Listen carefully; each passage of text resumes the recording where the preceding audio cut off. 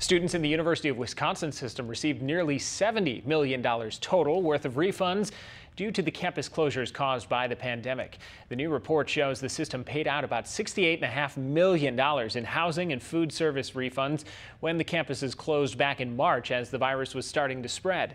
The report also notes that the student fee reductions at four of the two-year schools, and the UW-Milwaukee reflect a lack of athletics and performing arts.